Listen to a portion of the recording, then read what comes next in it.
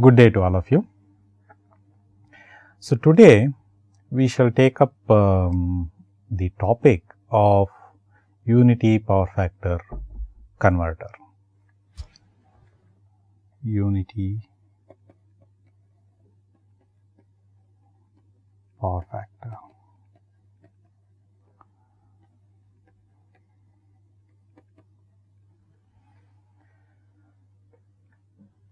Let me first give you the background to this topic, and then we will go about seeing how we go about developing a DC-DC converter which will address this problem.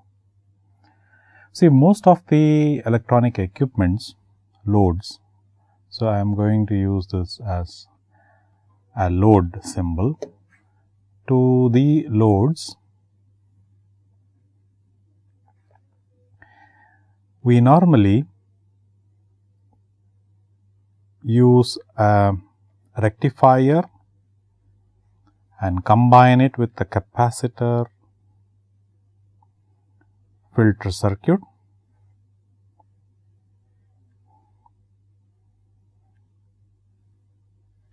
Like this.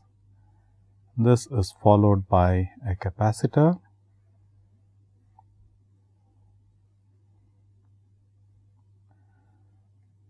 and maybe a bleeder resistance,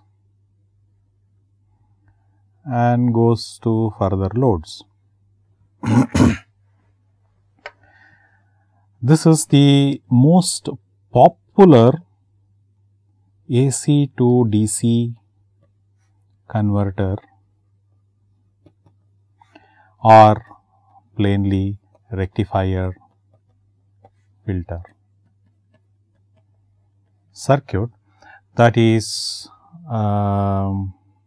used in most of the front ends of the electronic equipments. Here you have 230 volts, 50 hertz, 230 volt RMS, 50 hertz in our country, and a few other countries you would have 115 volts, 60 hertz. So, those standards are also there. So, this is basically coming from the mains.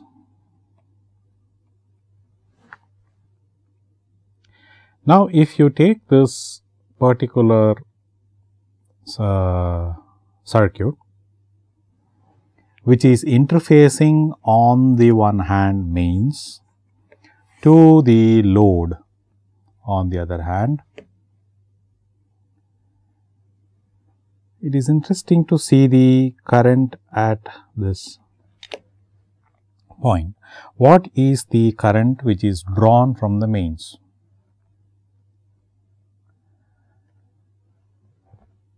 So, if we try to draw the current that is taken from the mains, let us say in a cycle, let us say this is the mains voltage waveform, sinusoidal one period. So, this is V mains.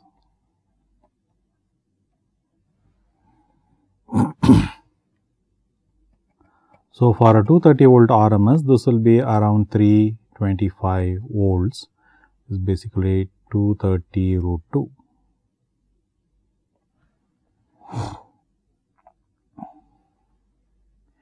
Now, the current of a capacitor filter rectifier circuit is basically this diode current, which would flow through this during one half the cycle, and it would go through this diode during the other half of the cycle.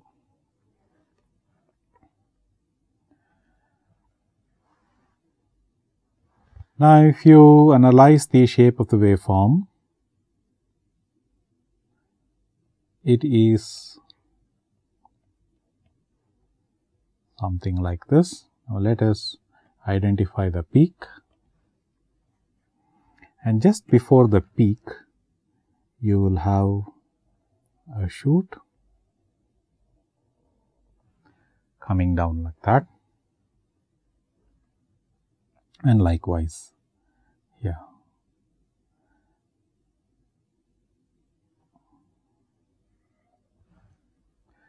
So, this would be the current waveform which you would see here at the mains.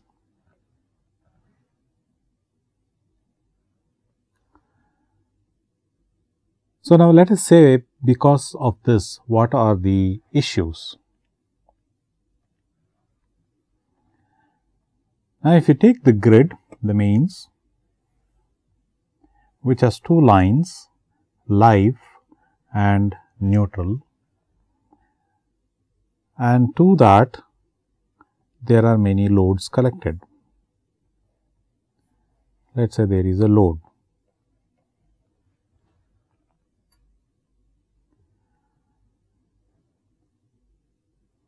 Now, if this load were purely resistive, so purely resistive,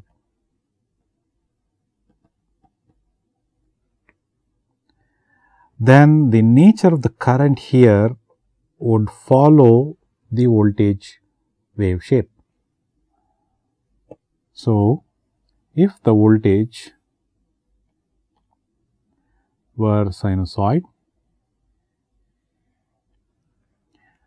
then the current, this is V mains,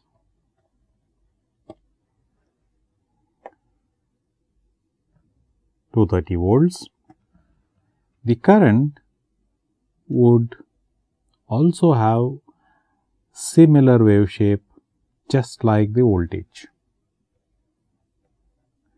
This is the current I there.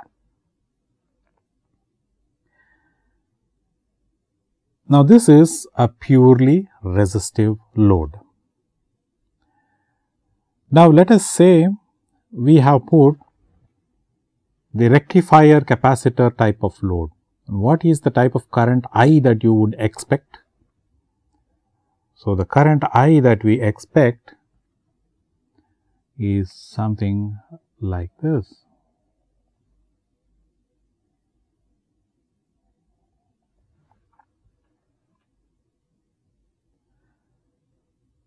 Now, this is the current I that would actually flow out from the mains into the load.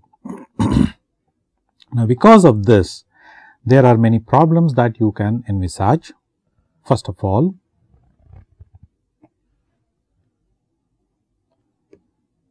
the peak and RMS requirements.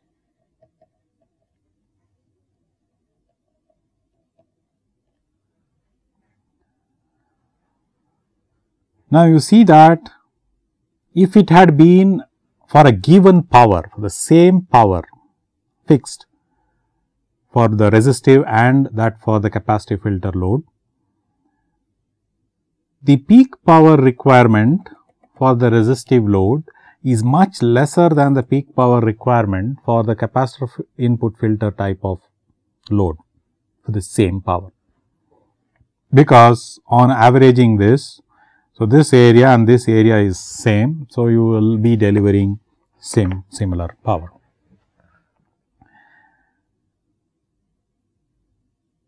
Because the peak power is larger, the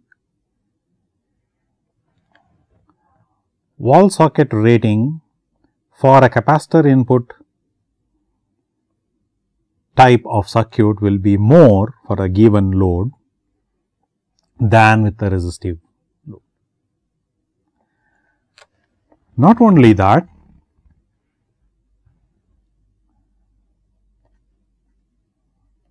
wall socket rating is higher, which means the mains should be capable of giving a much higher power even though the load power is smaller. The another important issue is there will be these track inductances, impedances. So, when you draw a large spiky current, there will be a drop which is some L sigma di by dt across these track inductances. So, larger the di by dt, especially in these high rise time zones, you can have a large voltage across this L sigma and it will start corrupting the mains. So, at the point of common coupling, you will see there would be a dip and then flattening out. So, the voltage waveform at the point of common coupling starts deteriorating.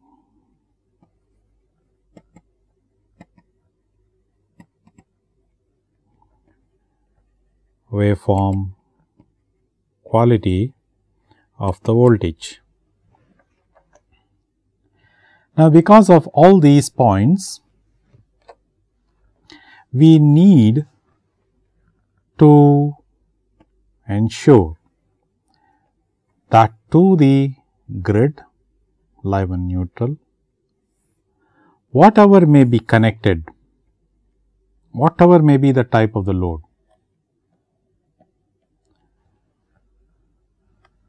this interfacing circuitry which you are having in between should be such that as far as the grid is concerned, when the grid looks from this side, it looks like a resistor, such that the current waveform here is always sinusoidal in phase with the voltage waveform, irrespective of the load. Now, how do we do that? This interface box should adjust its input impedance,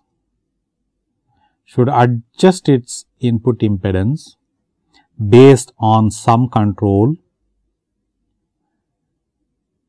sensed from the load and the input signals.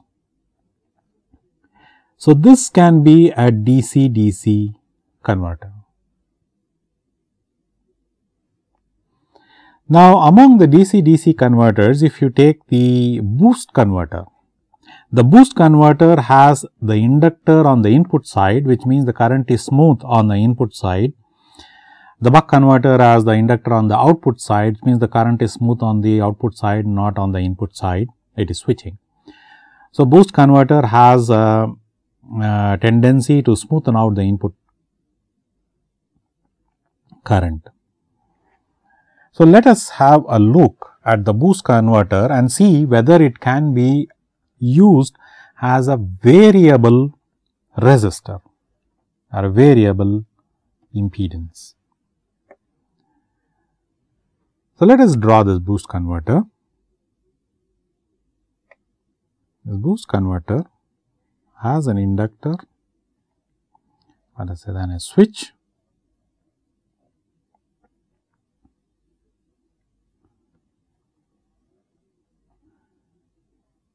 a diode, capacitance,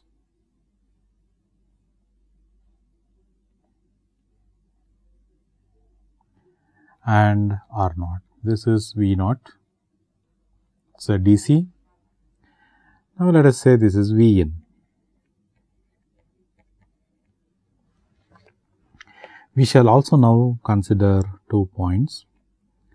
One is the input current I in and the output current I naught, all are DC.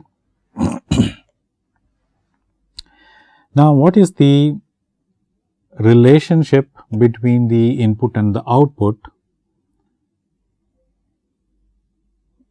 with the input with the control input being the switch gate side, and it is on and off for DTS period of time. So, we know that for the boost converter V naught equals V in by 1 minus D, where D is the duty cycle. Now, there is another relationship between I naught and I in. Let's say I in is equal to I naught by 1 minus D. This is by power conservation. We know that V naught I naught is equal to V in I in.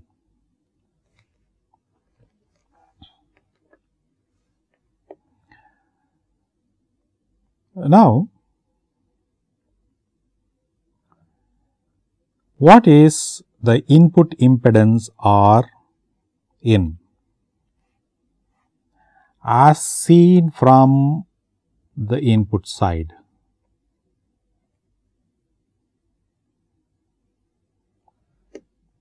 So, it is nothing but V in divided by I in. So, R in is nothing but V in divided by I in. So, let us use these above relationships.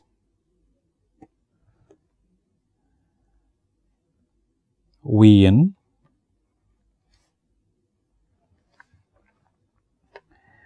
in is nothing but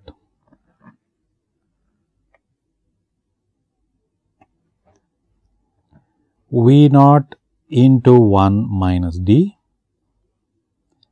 divided by I in is nothing but I naught by 1 minus D, which is equal to V naught by I naught into 1 minus D whole square, or R naught into 1 minus D whole square. So, you see that R in is a function of D and the output load. So, as the load varies, if you modulate your duty cycle, you can control the input impedance. So, by adjusting the duty cycle, we should be able to control the input impedance such that whatever be the load condition, the input can always see the desired input impedance, input resistance in this case.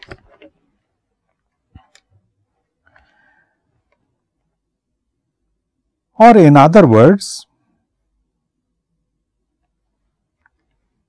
you control the impedance such that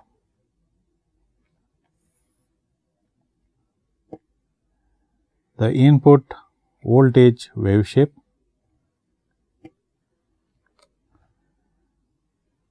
so this is V in, control the impedance such that I in is of this wave shape. This is I in.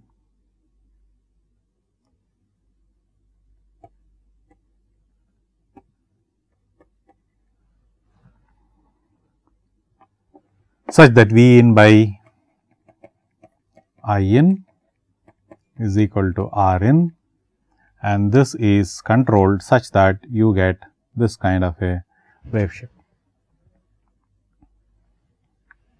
So, this is in fact the concept that we will be employing. So, we modify our rectifier filter in the following manner. The rectifier filter was in this form.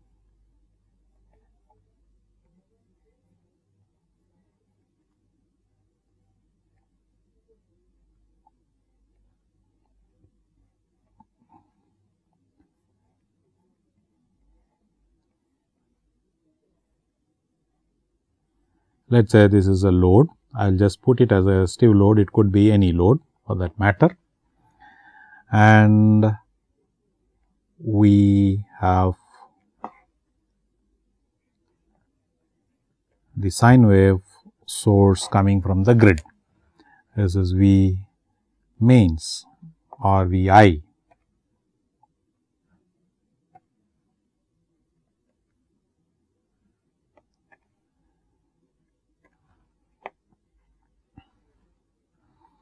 Now, this is modified in the following way. We still retain the rectifier portion,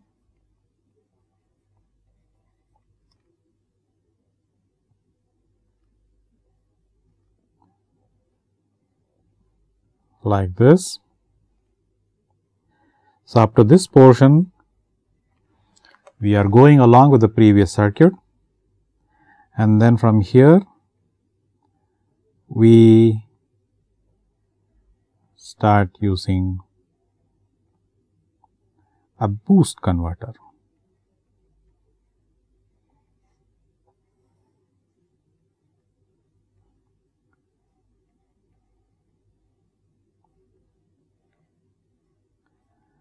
So, this is a boost converter.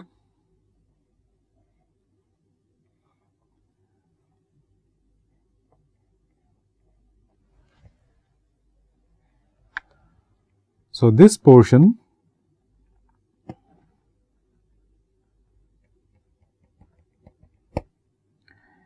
is now your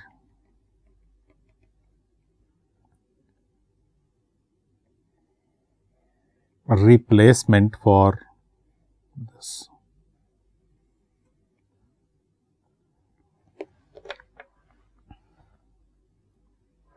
So, this is a rectifier followed by a boost converter, and this inductor will do the current smoothing. Now, let us study this circuit. What is the current wave shape here?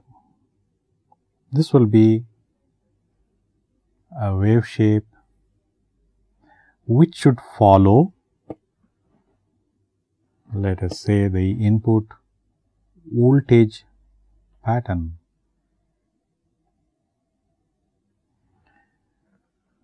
This would be the virtual V after rectification, Vi after rectification, this is versus T, and the current should ideally be like this at this point, current I. However, because of the switching nature, the inductor current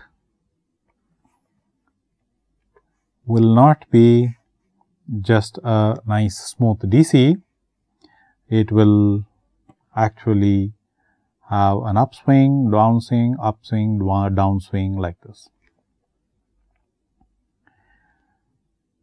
And therefore, we can expect that we should have a kind of a waveform with switching ripples like this. Now, if we get this kind of a wave shape, that itself is a fantastic improvement as compared to a capacitor filter kind of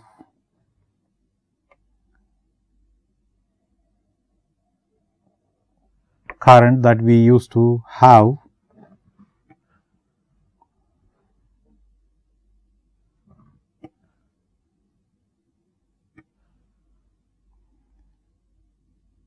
So, this was the current with capacitor filter only immediately after the rectifier through the diodes. So, the improvement would be significant just by using the boost converter and modulating the switch with pulse width modulator in order to get as near sinusoidal input current. So, let us look at the complete circuit in the block diagram.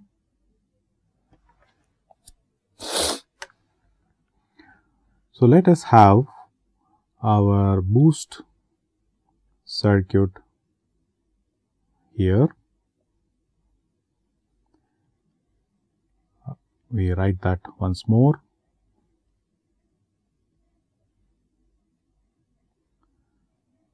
This is our rectifier. Now, the boost.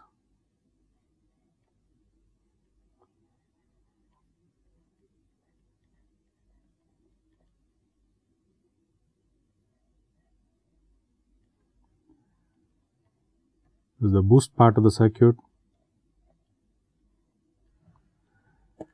and then you have the load,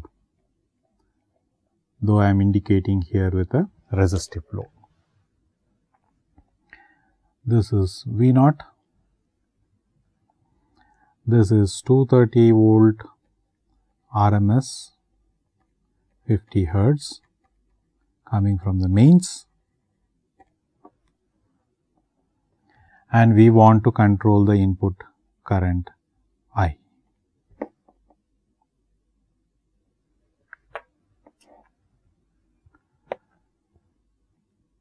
By controlling the gate pulses that you apply there. So, let us have a reference. Let us have a current reference, a comparator,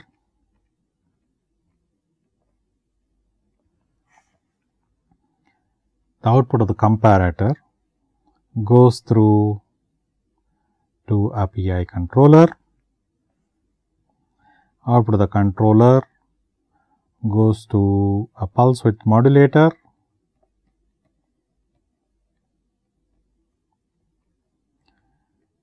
you have a triangular carrier, output of that goes through a drive circuit,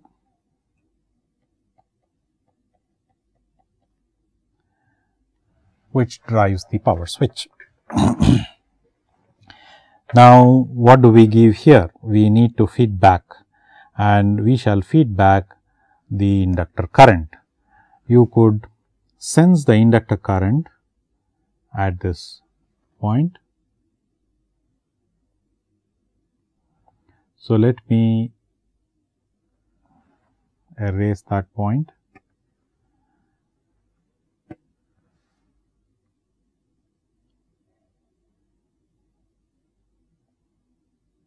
Like that. Now,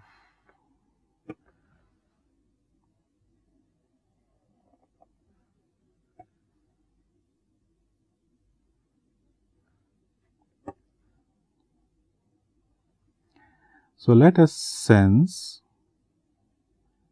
the inductor current and pass it here. This is I feedback. And what is the nature of I reference? We would like I reference to be sinusoidal, such that I feedback would also be sinusoidal, whatever may be the load. And sinusoidal meaning this should be in keeping with the wave shape of the voltage wave shape. So, let us see how do we get the reference. So, whatever be the reference, I feedback will follow the reference, so that the error here is 0, because the PI controller takes care of that. It will adjust the pulse width PWM here accordingly, such that E error here is 0. Then the feedback I feedback portion will be same as the reference, which means the current here would be the same as the reference. So, we should probably give a proper reference. So, let us see what is it that we would want the reference to be.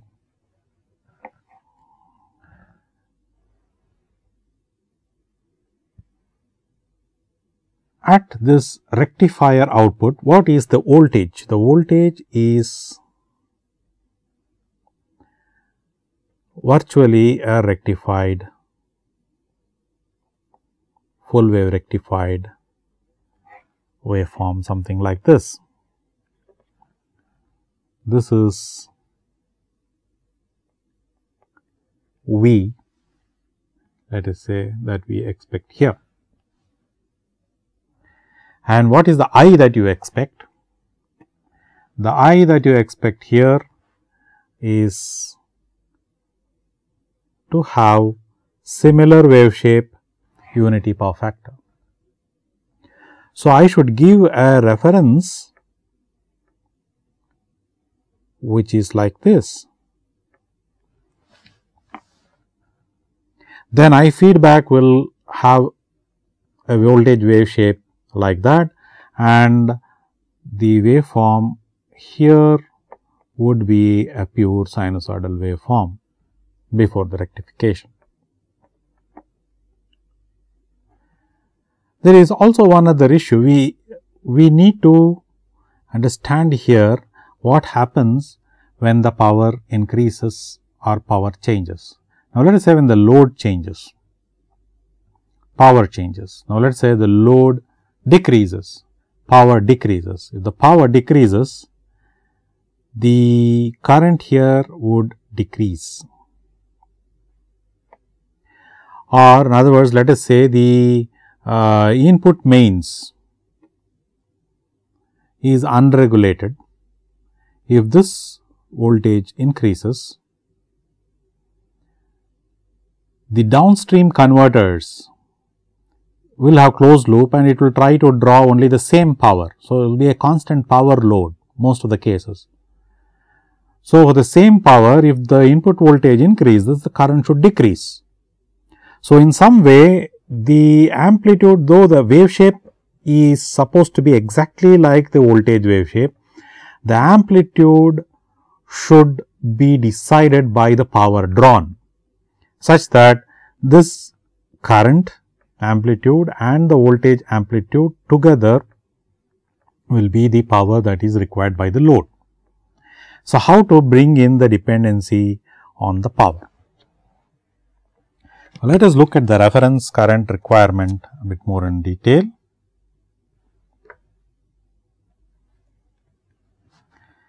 So, we know that V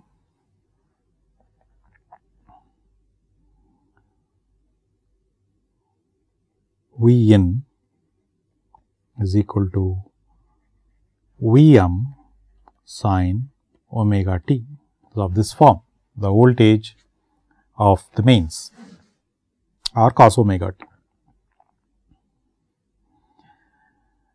Now, V in by Vm is sin omega t. Now, we get the wave shape by normalizing the input waveform. So, the input voltage normalized with the max value, Vm value, would give you the wave shape. Now, we need the amplitude of Im for Im. Now, what is power? P naught, which is equal to V naught I naught. And if you consider 100% efficiency, P in will be P naught, and P in is nothing but V RMS into I RMS if both V and I are sinusoidal.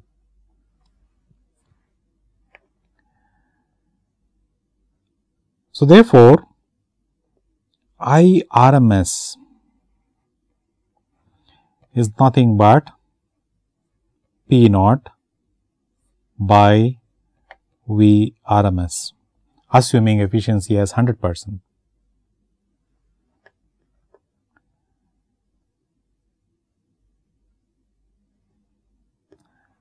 Which is nothing but P naught by root 2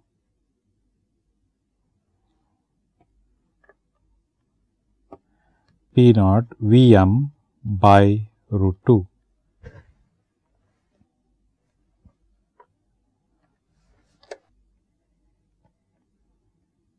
Is root 2 P naught by Vm.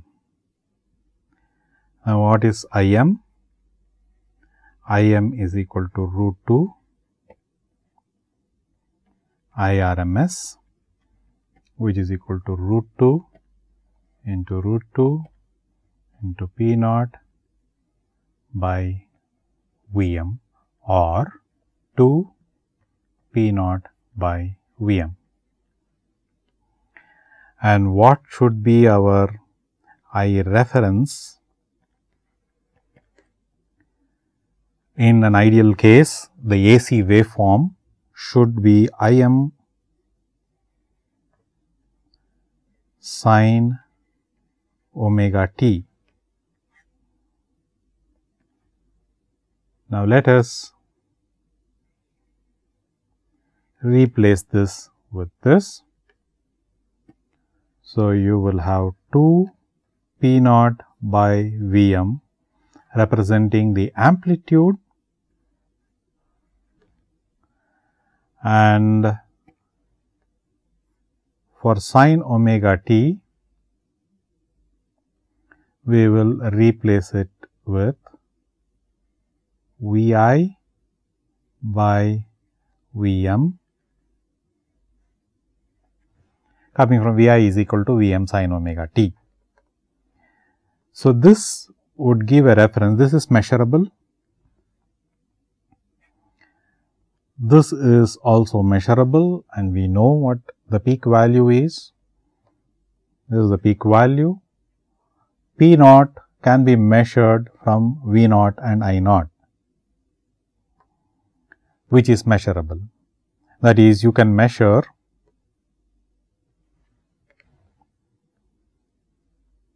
P naught is equal to V naught I naught. You are anyway measuring V naught. You can put a current sensor, measure I naught, and you obtain P naught. Therefore, if we take the original input wave shape,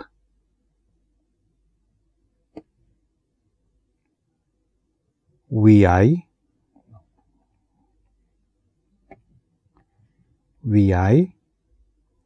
which is a sinusoidal wave shape,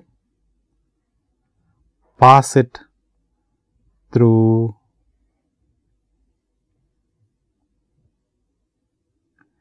a transformer, step down,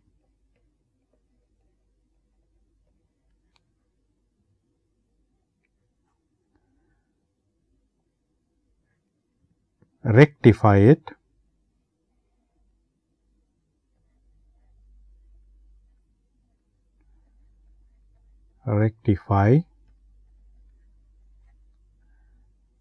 what do we get here? Here we would get something like this. Now, this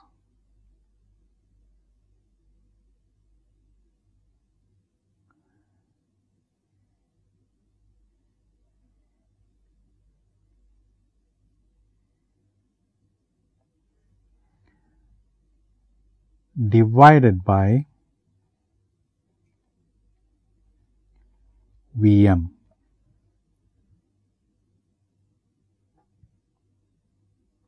which should correspond to the voltage amplitude here. This is Vm sine omega t. Of course, rectify.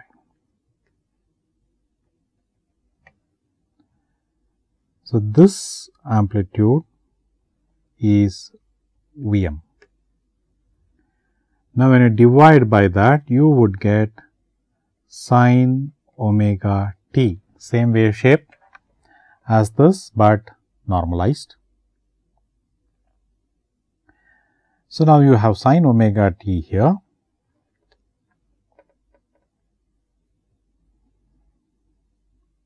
You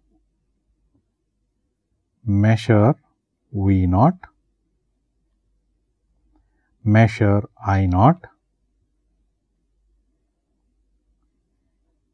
multiply, you will get P naught,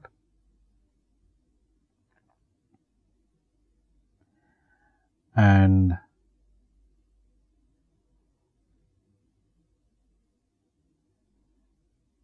this can be brought to one more box.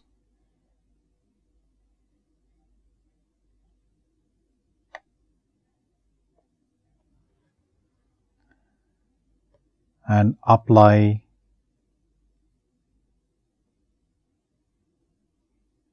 this function. This is nothing but sine omega t, which we have got, and this is something which we need to. So, 2 P naught by Vm into sine omega t.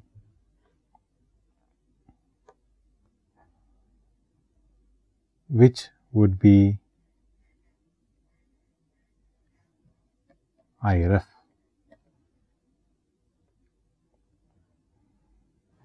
One intermediate block which you could fit in here.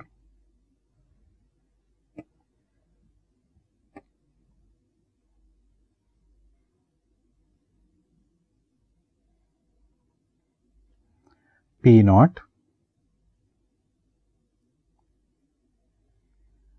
V in Vm. So, 2 into P naught by Vm can be calculated there. Bring that and then put it here. This is nothing but a multiplication block. So, this will give you 2 P naught by Vm into sine omega t, or Im sine omega t.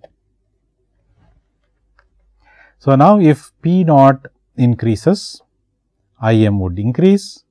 If P naught decreases, Im would decrease, or if Vm increases, Im would decrease, and the reference will accordingly change based on P naught and the wave shape of the input voltage. So, observe here two important things: the amplitude of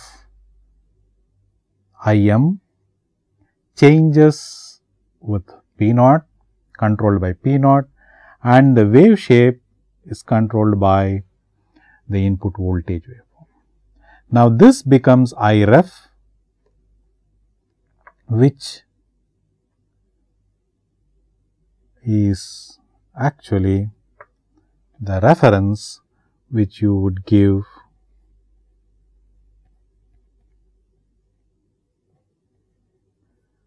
to the controller. PI, PWM,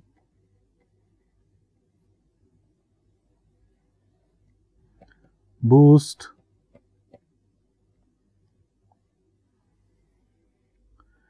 feedback of I. this is I ref, which is something like that.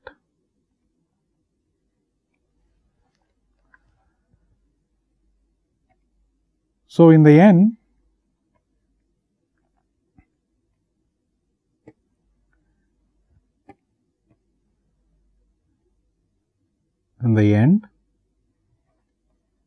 we will have a circuit which is something like this.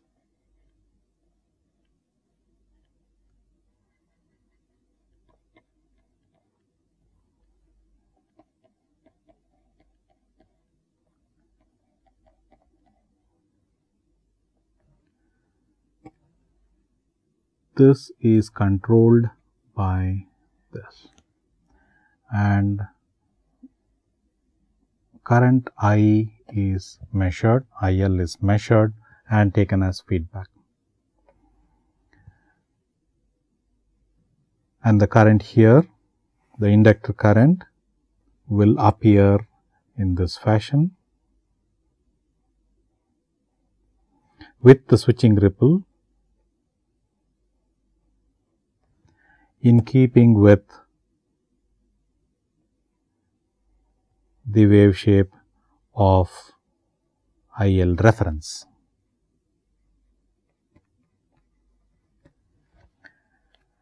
So, this way we will achieve unity power factor action and improve the power quality of the grid.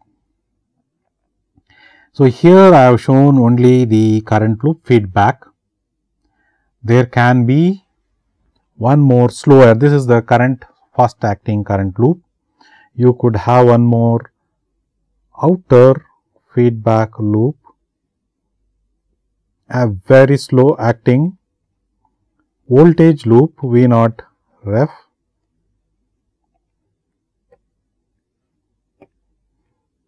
V0 feedback, which will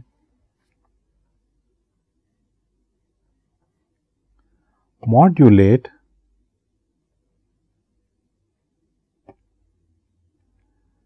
this current and give it here. So, the amplitude of this current can also get modulated, affected by this V0 feedback, which you will take from here. So, this outer current loop is very slow. This should be slow, and this should be fast. Only then you will get effective unity power factor action. And most of the time you can do away with the outer voltage control loop, because most of the time the output is given to another load or a converter, which will take from this 325 to 400 volts DC, and then develop the plus minus 12 volts, 5 volts for various other applications, and they have very fast acting good regulated converters, and therefore, it can absorb the unregulated voltage which occurs here. Therefore, most of the time you may not find it necessary to use the outer slow acting voltage control loop. But anyway, to narrow down the band of voltage variation, one may use a slow acting outer voltage control loop. Okay. So, this is unity power factor operation for you. Now, that we have covered the basic converter topologies, the isolated converter topologies, non-isolated converter topologies, and also the various aspects of control, starting from voltage control to current control, and how we build the controller, the PI controller and various other control structures, and how we design it using the root locus method, and also by the trial and error approach. So, now we shall try to look at some examples of controllers, DC-DC converters, and see how we go about designing it. So, when we design a controller, design of DC-DC converter.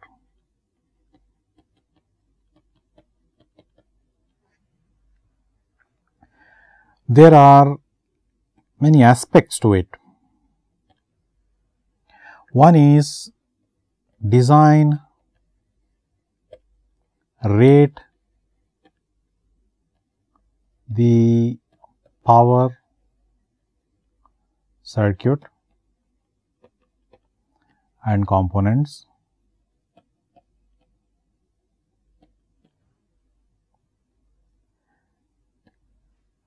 Second aspect, design the controller,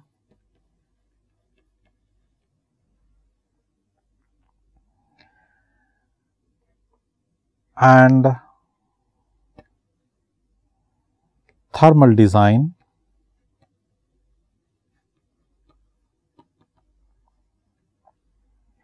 designing appropriate heat sinks for the power semiconductor switches, and you also have reliability design or designing for a given reliability. So, all these aspects should be put together to realize a proper performance measure. And then after that, there is also another measure, which is the cost. How do you realize a given performance for a particular specific cost? So, for now, in this particular course, we shall try to look at aspects of this. Designing the controller we have already seen. We shall probably look at briefly some aspect of this. Reliability design and cost design is out of the scope of this particular course, and therefore, we shall not look at it, but in the back of your mind keep that these two are very, very important aspects that are essential for a full, complete practical realization of the product. Now, when you come to functional design,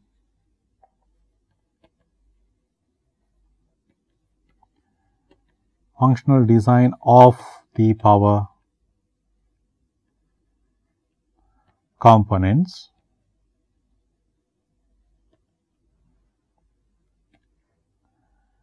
there are few aspects related to that.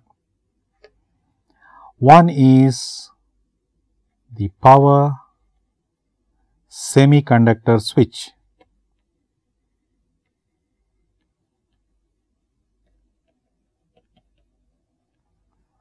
which is the MOSFET or the IGBT, diodes. These are all power semiconductor switches. You need to appropriately choose them for the particular application.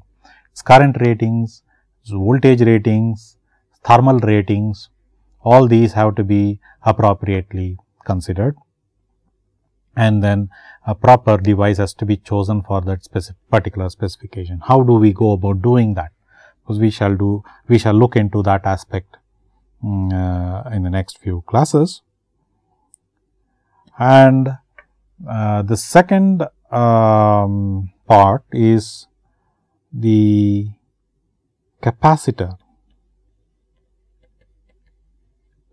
we need to size rate the capacitor too. What would be the size of the capacitance? What should be the ESR of the capacitance? Should it be an electrolytic capacitance, tantalum capacitor, or any other special types, and what are the issues involved? This is also another important issue that you need to consider and look at the data sheets of these components. Third, very important, is the inductor, or I will generically call it as the magnetic components.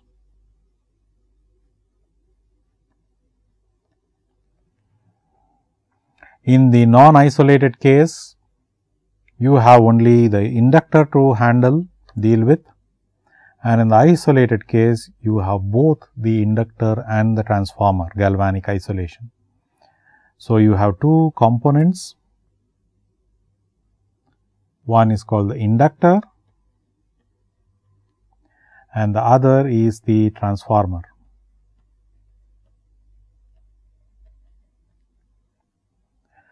Now, both these components need to be designed, and especially in the case of the inductor or the transformer, there are two aspects to it.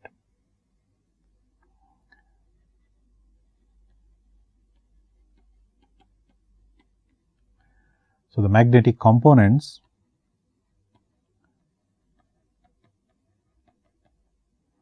on the one side, you have electrical parameters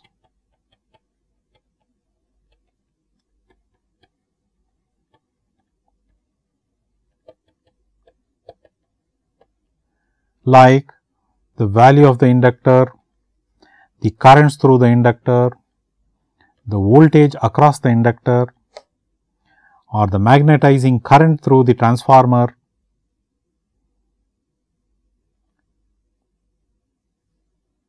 or the energy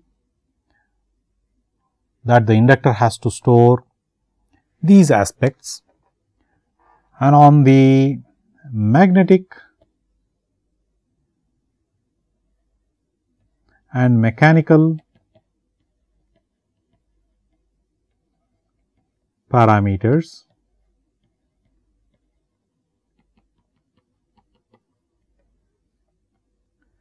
you have the cross section of the core, the window area of the core, you have the permeability, the saturation flux density, the material of the core. All these play an important role. We need to interface these two to realize a proper magnetic component. So, how we go about doing all this, we shall discuss in the next class and next few classes to come. Thank you.